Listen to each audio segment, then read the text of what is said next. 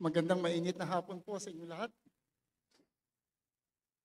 Actually, this is not what we call the formal session, but just an introduction, sort of trying to whet your appetite for the rest of the camp. Kaya bayaan nyo munang maging informal tayo rito sa first session na ito. Ay magpasalamat muna ako sa suporta na inyong ibinigay sa amin dito sa camp na ito. Alam nyo, when we started planning for the camp, one of the things that we fear is that baka walang masyadong umaten katatapos lang ng pandemic.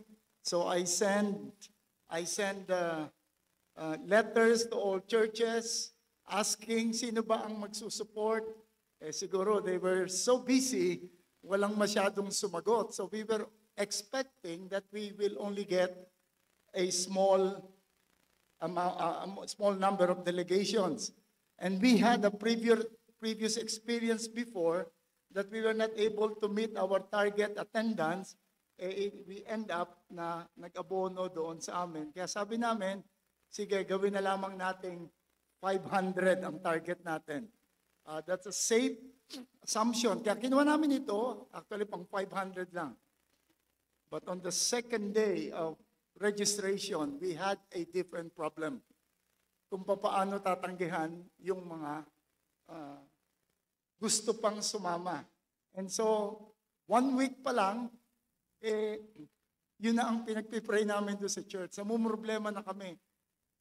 Gustong-gusto na namin tanggapin lahat, kaya lang yung lugar cannot accommodate every one of them. At meron din po kaming ilang mga ihingi ng paumanin sa inyo. If you have received the souvenir program, ang sabi po ron, one of the speakers would be Paul Washer. And then the other one would be Jamie Tucker, who is the lieutenant of Paul Washer. That was the plan. They agreed, they made a commitment, but then Paul Washer had an heart attack noong February. We were still hoping that by this time, pwede na siya, pero hindi talaga umubra. So we were frantically looking for a replacement, at ang nakuha namin, somebody from Trinity Baptist Church of New Jersey, si Pastor Bart Carlson. But he would only be with us through Zoom. At si Jamie Tucker, na because of some family matters, nag-cancel din.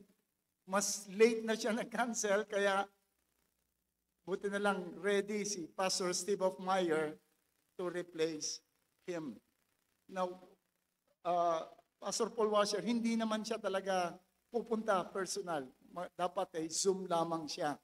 We were trying to make an experiment kung paano na magkaroon ng ganyang universal look yung ating mga camps na magkakaroon ng online na nasa malayo. And in the future, I would suggest, or if we will be given a chance again, what we want to do is to have parallel camp in some provinces when we would be exchanging speakers through technology. So that was the plan. So ito yung ating gagawin. This family camps theme would be, Lord, teach us to pray. Now, obvious naman that this was taken from Luke 11, the request of the apostles seeing Jesus in prayer. In verse 1, he said, Lord, teach us to pray. That was the request. We all, and we think that we all must pray such prayer continually. Dapat tuloy-tuloy that we desire to be learners in prayer. Prayer is often neglected due to sin, due to circumstances, or some worldly influences. Kaya nga, yung question na ito ng ating Panginoon, ng mga disciples sa Panginoon, set the stage for the teaching of the most popular model of prayer, what we call the Lord's Prayer, which should rightly be called the model prayer. For my part, I am tasked to just, as I've said, whet your appetite on prayer and give us a sense of our need to always have this prayer in heart. Lord, teach us to pray. So if you have your Bibles with you, let us open our Bible to Luke 11 verse 1, and then we will jump to Matthew 6, 5 to 15. Luke 11:1.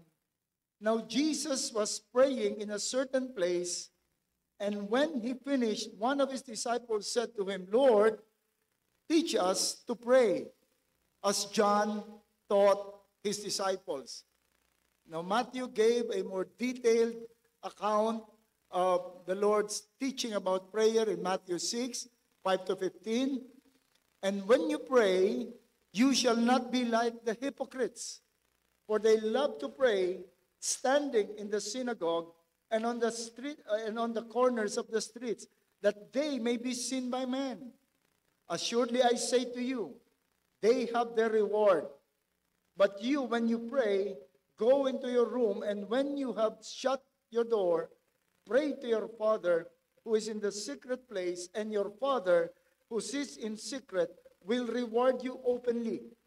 And when you pray, do not use vain repetition as the heathens do, for they think that they will be heard for their many words.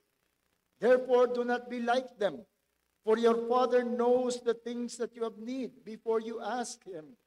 In this manner, therefore, you pray, Our Father in heaven, hallowed be your name, your kingdom come, your will be done on earth as it is in heaven. Give us this day our daily bread, and forgive our debts as we forgive our debtors. And do not lead us into temptation, but deliver us from evil, from the evil one.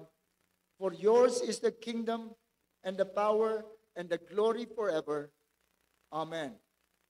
Let us come to the Lord in prayer and ask that he would guide us in our study of his word. Let's pray. Salamat po aming Panginoon for the clarity of your word, and we thank you for the ministry of the Holy Spirit in making us understand and even absorb the teachings of your word. Lord, we pray that sa ganitong kalagayan na mainit at hindi komportable, that you would grant us enough grace that we would benefit from the teaching of your word. And may you be with your servant, Lord, that you would grant him wisdom, you would grant him the right word, and you would grant him, Lord, yung pananampalataya at pagtingin sa iyo, na sana ikaw magbibigay sa kanya ng pangyarihan. Salamat po sa pangalan ni Jesus. Amen. Okay. Dito po sa dalawang binasa natin, ay makikita po natin ang pangangaral ng ating Panginoon tungkol sa panalangin. The first thing that we should notice is that we are encouraged that we should all be students of prayers. Yun po ang ipinakita. Paano po natin nakita ito? The Lord, itong request na to, yung Lord's Prayer, was a response to the request of the disciples, as we have said. Lord, teach us to pray. Now you may ask, how can they say, teach us to pray, considering that they were Jews? Alam naman po natin ang mga Hudyo. Ang mga Hudyo ay filled with moments of prayer, with acts of prayers. They pray 3 times a day. They have their shakarit, which is the morning prayer, the mincha, which is the afternoon prayer, and the arbit, which is the evening prayer. Punong-puno sila ng panalangin. They were schooled in prayer. From their infants or from their childhood, they were taught how to pray. They have witnessed prayers. And for sure, sila rin ay nanalangin na. Sila ay lumapit na sa Panginoon sa panalangin. They have prayed for and prayed with each other. They have witnessed Jesus Christ in prayer. If they did not, they will be, kasi kung kulang sila sa panalangin, if they did not follow the customs of the Jews in prayer, they would surely be attacked. That would be one of the accusations of their detractors. Pero we don't hear anything about their lack of prayer. So we can say from outside perhaps that they were already praying men. But notice that when they observed the manner of Christ in prayer, they realized that they need to experience or learn prayer. We were told that when Jesus was praying in a certain place, and when he finished, it was then that he was asked, teach us to pray. It was when they observed Jesus Christ. And we know that the Bible described Jesus Christ as a praying man. He started his ministry by praying for 40 days and 40 nights with fasting before he even go to the ministry. Before choosing his disciples, he prayed. Yung kanyang apostle, he prayed overnight. And he would wake up early in the morning to pray for hours all by himself. One time he was joined by his disciples, but they could not, hindi nila kayang sabayan ng Panginoon. They fell asleep while Jesus Christ was still agonizing in prayer. And they were rebuked by Jesus Christ.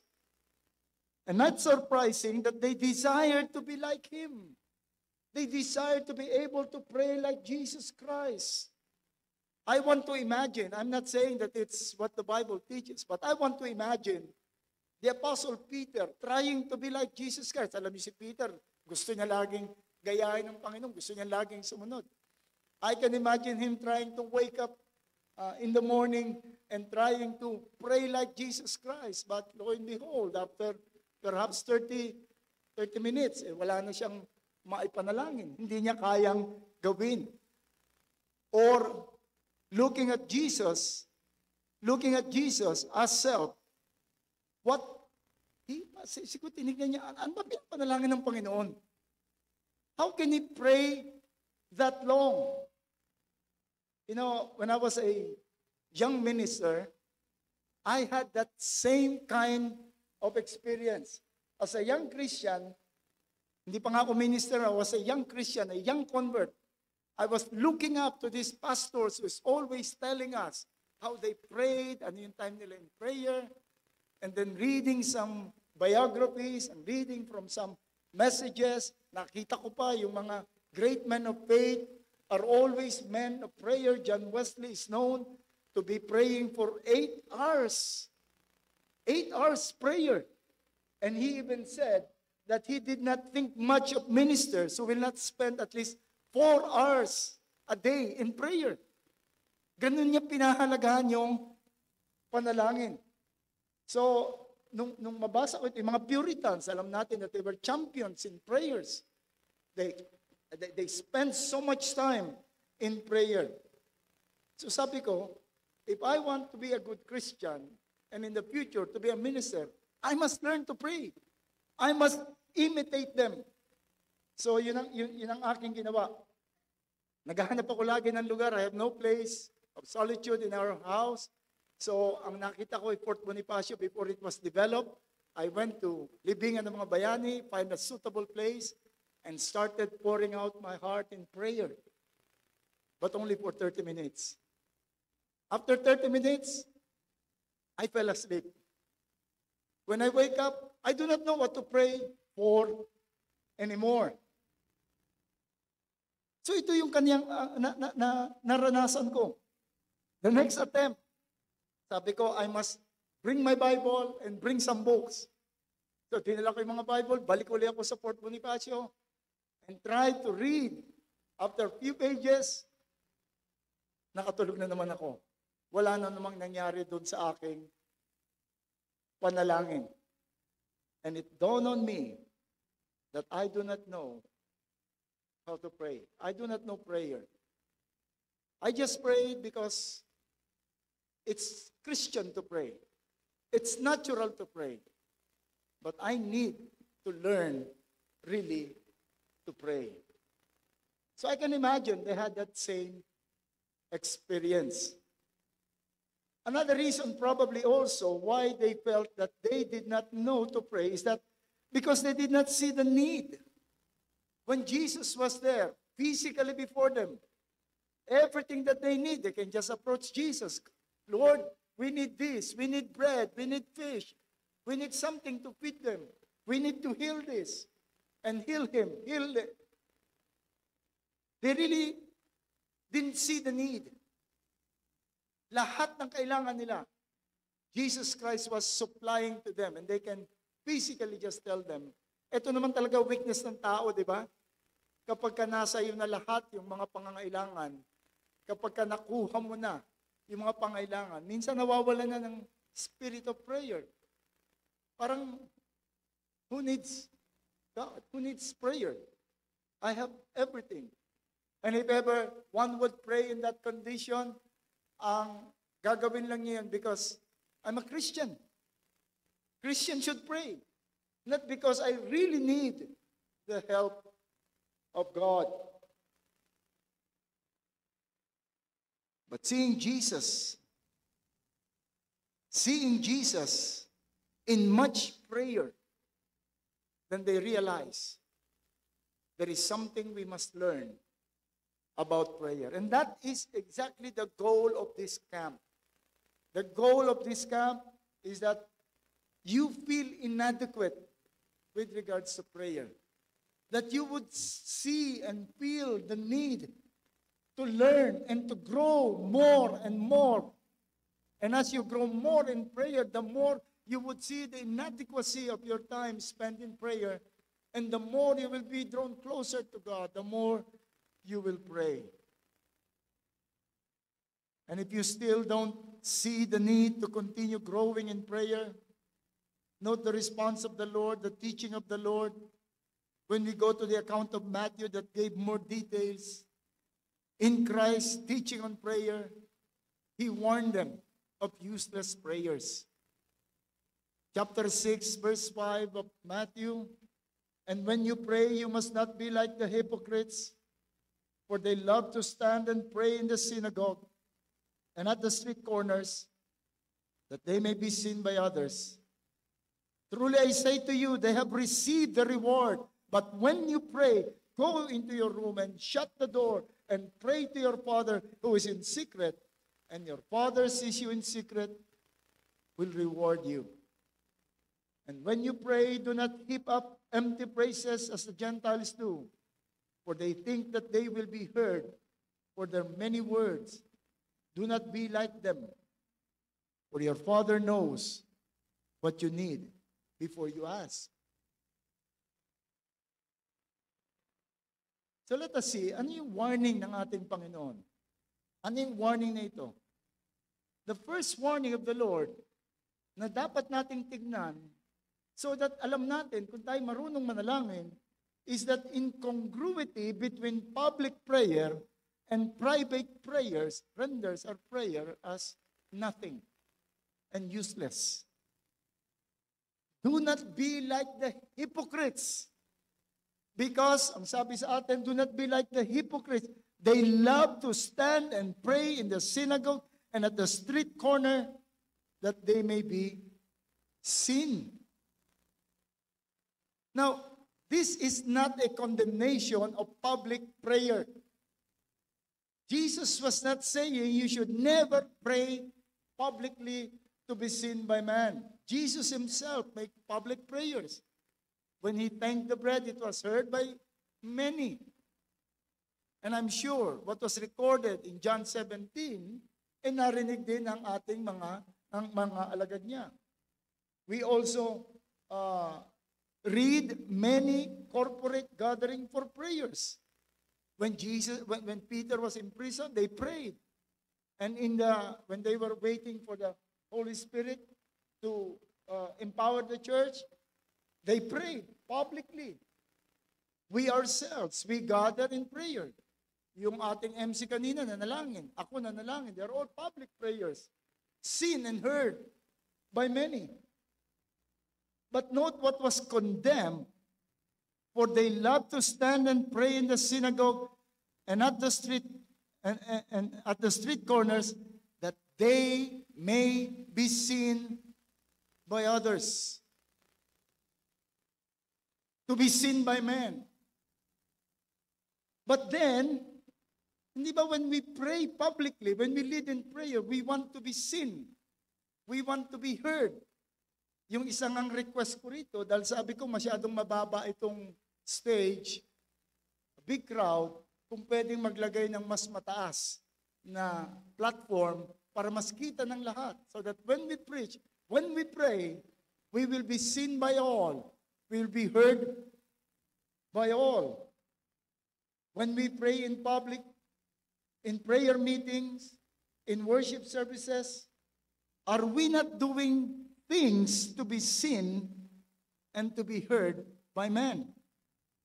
When pastors stand behind pulpit to pray, lahat tayo, mga churches natin, may part doon, iba tawag nila pastoral prayer, iba tawag ay general prayer or church prayer. We all stand. We use microphones. We stand and be seen. Wala naman ako alam na pastor na nagtatago sa likod. Sabi ng Panginoon, hindi ako dapat magpakita sa aking panalangin. But what is wrong with this is that his prayers are only public, for public consumption, just to be seen by man. So Christ told his disciples, but you, it's a strong contrast, but you, when you pray, go into your room, when you have shut the door, pray for your Father, for who is in secret place, and your Father who is secret will reward you open. He said, these Pharisees, they pray to be seen, but you, go to your closet. Pray in your closet, just between you and God. Again, it is not saying that the only prayer that we should pray is the prayer in the closet. That is the only prayer that will matter, is the prayer in the closet. That is not what Jesus Christ was saying. But rather, it is the real test of a prayerful attitude, is the prayer in the closet. Parang ano lang yan nung sabihin sa atin na, do not love in words, but indeed, it may sound that we are being forbidden to love in words, but that is not true. But what ang ibig sabihin lang nito, do not love in words, but indeed is that loving in word can only be authenticated when it is coupled or proven by deed. Otherwise, when there is no good deeds, the love in words is not valid. The same thing we are told, do not, parang sinasabi na, pwede kang manalangin in public, but be sure that your prayer in public is authenticated or proven to be honest, sincere, and faithful by your prayer in private. By your prayer in private. There must be a harmony between your public prayer life and your private prayer life. Otherwise, it would be hypocrisy to pray in public. In other words, Jesus was saying that if you are not engaged, if it is not your practice that you pray in privately, your public prayers are just to be seen by man. Therefore, it's hypocrisy. It's hypocrisy. Let me give you another example. Is it wrong for me to be seen in public with my arms wrapped around my wife? Or to say sweet words? Or to declare my love to my wife and even say some romantic words to my wife, even publicly? Is it wrong? Or, as we would see in the Facebook, magpo-post ng mga pictures na parang ang sweet nung dalawa, talagang ang galing nung couple na ito, talagang nagmamahalan sila. Masama ba yun? To declare my love publicly for my wife? I don't think so. Nothing is wrong with that. If I am as sweet, as caring, and as romantic to my wife, even in private. Otherwise, It's hypocrisy. If I am only loving to her publicly, if I can only declare my love for my wife publicly, but privately, I am cold, I am indifferent to her, that I don't even talk to her, then my show of love for her is hypocrisy. And that is exactly what Christ said about neglecting private prayers, but engaging yourself in public ones. That's hypocrisy. You really don't have a heart of prayer. You really don't have a burden for the things that you are praying for. Kasi kung may burden ka, dun sa mga bagay na pinagpipray mo publicly, ipagpipray mo rin yun privately. Just between you and your God. Faithfulness in prayer is determined when no one sees, when no one hears but God. And the real test of communion ensues when we are alone with God. We are conscious that we are before someone who can read our thoughts, who can see our mind, who can read our hearts. We're before someone who is not impressed with words. We cannot just use cliches and jargons to please God. You know, in private, I even know someone when in private prayers, all he can say is, oh God, while looking at all the burdens in his heart.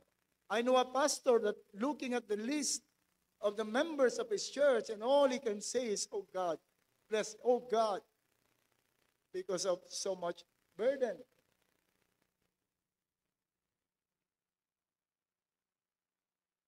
We can only be judged as faithful in prayer when we are before someone who is not impressed with words, and there is nobody to admire our eloquence. Nobody would tell us, look how good he is in prayer. Ang haba niya mag-pray, talagang punong-puno yung, maybe.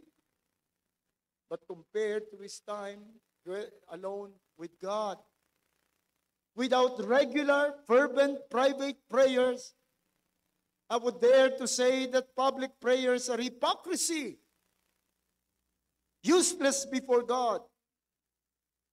Christ said, you had your reward. You were admired. You were heard for your nice words. Good and eloquent in public prayer meetings, but not having private time before the Lord in prayer is hypocrisy. What they say in public are just rhetorics, just eloquence, just programmed thoughts, not really the burdens of their heart. That is hypocrisy. In our prayer meeting, when we come to the church concerns, I don't give items for prayer. I only tell them what the burdens of your heart. Express it in prayer, and we will join you. When it comes to prayers out for things outside the church, I just give reports. I give them news and tell them to pray as the Lord burdens their heart. I often tell them, those who will stand, to pray for things that their hearts are not burdened for. Please don't, because that's hypocrisy. Anyone not having a private communion with God in prayer, I'm telling them, just keep quiet and join us quietly. Don't lead the congregation in prayer when you're not having your time with the Lord, because that would be hypocrisy. That would be hypocrisy.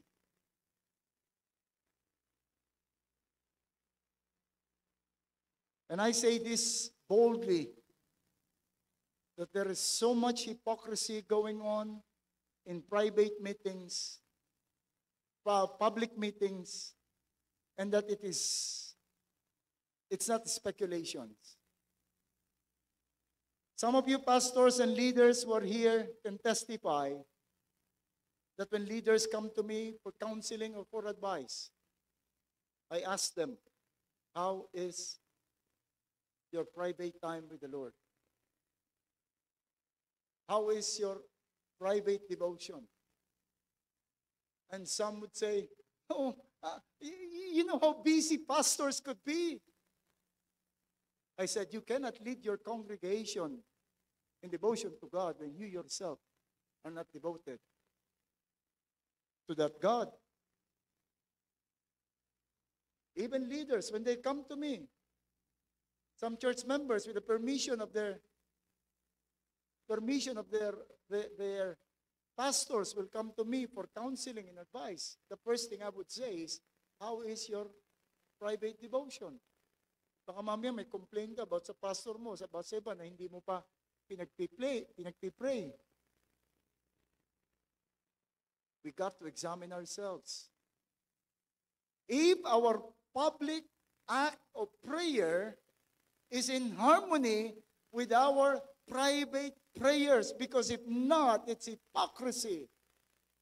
Public prayer would be hypocrisy, just for the hearing and the visuals of man. But then secondly, ang isa pang bagay na tinignan dito ng ating Panginoon is that belief and reliance in the act of prayer and not in the God who answers prayer is also not hypocrisy, but useless. In verse 7 we are told, and when you pray, do not use vain repetition as the heathen do, for they think that they will be heard for their many words. Now, this is not, again, a condemnation of repeating our request to God. We know that Jesus Christ prayed 3 times to take this cup away from me. And the Apostle Paul prayed several times for the thorn in the flesh to be removed. We were also told in Luke 11, further in verse 5, about that persistent friend who need help and was knocking at the door of his friend, who said he cannot, but he kept on asking and asking and asking until he was finally answered. But note what was defective in the prayer that was condemned. And when you pray, do not use vain repetition as the heathen do, for they think that they will be heard for their much word. It's not because of the power of God, but because of their much word. What's wrong again with that? Praying, the word praying is from a word which means towards, speak towards. Prosyokomai, speak towards. Meaning there is an object. Originally to speak out, utter aloud, express a wish. Combination makes up a word emphasizing the direct approach of the one who prays before God in seeking God's face. Again, dadalhin ulit tayo doon sa personal devotion. When we pray, we do not just, our focus is not on what we're asking, but on God. Prayer is communing with God, to Him as the object of faith, and the one who will answer one's prayer, to speak consciously that you are before God. That's prayer. That is prayer. More than anything else, it is worship. Prayer is worshiping God. Not just desiring to be given by God. Jesus was clear on what vain repetition is. For they think that they will be answered because of many words. So let us add more words. Let us add more words. Let us say it again and again. Let us pray long prayers.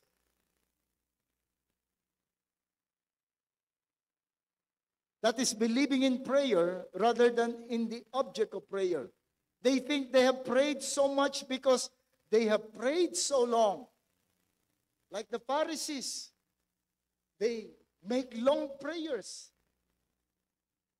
And it was mentioned about pagan, the Tibetan prayer wheel. If you will go to a Tibetan temple, they have wheels that produces sound when they are turned. And each wheel would represent a request. And so when they crack all these wheels, it would produce the number of rotation and the number of sound. They equate it to the number of petition that we have presented before God. The Roman Catholic concept of prayer. The more, the better. We all experience, probably not all. Most of us have experienced our first communion, or regular communion. When after confession, you would be asked, okay, masyado mabigat yung kasalanan mo. 7, 7 Hail Mary at 14 na Our Father. Mas mabigat yung kasalanan, mas marami, mas effective. But they do not have the monopoly of such error. We also sometimes are dragged into that, and unknowingly we are depending upon prayer. Let me just mention some. I'm not saying that these things that I would mention are evil in itself, but if not carefully applied. Halimbawa, yung prayer chain. Prayer chain, kailangan every hour somebody would pray. What does that mean? Dapat walang titigil. Kailangan tuloy-tuloy tayo. Ikaw 6 o'clock, ikaw 4 o'clock, iba naghuhugas ng plato, uy, ako nga pala in charge ngayon. Ayan, okay na. Tapos re-report mo na, nakapag-pray na ako. Or when we depend on words in prayer, or the length of prayers, pahabaan ng panalangin para mas effective. And those who targets longer time in prayer are not really to enjoy longer time in communion, but believing that it is more effective if I would pray long, and many would pray. Or praying on a set time as primary concern. Kailangan pag ganitong oras, manalangin ako. And ironically, the Lord's Prayer, which is part of this teaching and warning of the Lord on prayer, is being used in this vain, repetitive prayer. Talagang pinapanalangin yung, parang pag pinanalangin mo yung Lord's Prayer, talagang magkakaroon na. This again is rooted in the lack of personal communion with God. If you would examine closely, all these errors in prayer is rooted in the lack of communion with God. In the lack of communion with God. But praise be to God that the lesson given by the Lord on prayer did not end in simply warning our prayers, but we are given a model, a pattern of prayer, the Lord's Prayer, which is more correctly called the model prayer. And that would be the goal of this camp. You would be hearing about the object of prayer, our Father who is in heaven. Hallowed be your name. The motive of prayer, your kingdom come, your will be done on earth as it is in heaven. The petition for provision, give us this day our daily bread. And the petition for protection, forgive us our sins, lead us not into temptation, and deliver us from evil. And it is our hope that what this camp will leave in you is a continuous and growing desire to learn to pray, to commune more with God in prayer, and to have that right attitude and perspective of what prayer is and what prayer should be. Let us again come to the Lord and ask that He would truly bless our time together learning about prayer. Let's pray. Lord, truly, Lord, as we ponder upon your word, we can say that some of us are really only uttering prayers, saying prayers. Only some are truly praying. We pray, Lord, that you would truly burden the hearts of everyone today, this hour, that they would gain interest in truly asking the Lord, teach us to pray. And may we leave this camp truly convinced that we need to grow in this area of our faith in prayer. Bless your word, O God. In Christ's name. Amen.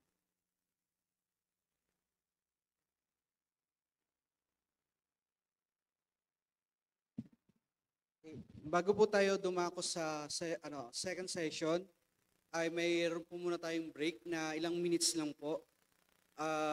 Dapat po ang ano po natin ay 4:30, mag-start ulit sa another session. So pwede po kayong gumamit ng comfort room, meron po dito, meron po doon. Kung nauuhaw, meron po mga tubig doon. So 4:30, mag-start po ulit tayo. Thank you po.